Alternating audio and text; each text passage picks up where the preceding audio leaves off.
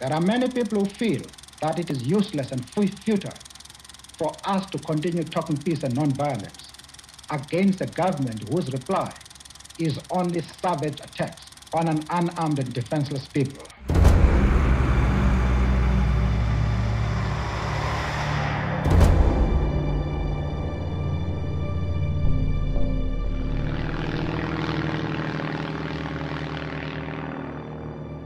The resistance is going to continue.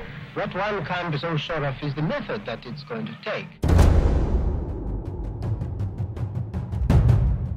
Tambo said to me he wanted me to do some work with him, for him. I realized something serious is coming, and he said, "We're sending you off. You will be involved in secret work from London." We hit on this idea of looking for young people who could go secretly as tourists. I'd worked in the rag trade. Just finished my apprenticeship. I was in a rock and roll band. I was facing the draft, which meant a short trip to Vietnam, so I decided to go back to school, and I went to the London School of Economics.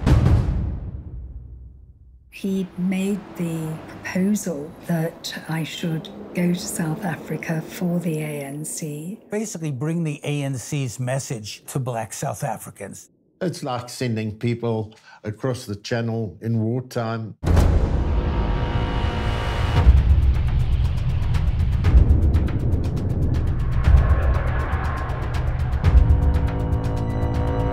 Going through those customs, it was terrifying.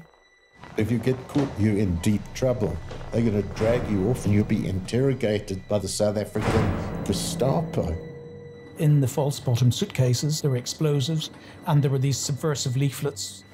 You're thinking, well, I better not get caught then. You know, that's what you're thinking, isn't it? The shock of apartheid is exactly that. And it's everywhere, it's in your face.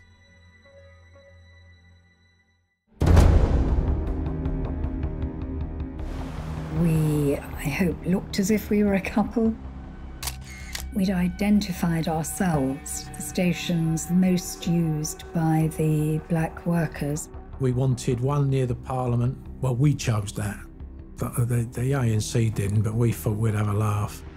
Here I was in South Africa on this mission that was completely illegal. We set all the timing devices so that by the time we left the quarry to go and start planting, everything was ticking. Tick, tick, tick, tick, tick. Imagine having an accident in the car and that lot going off.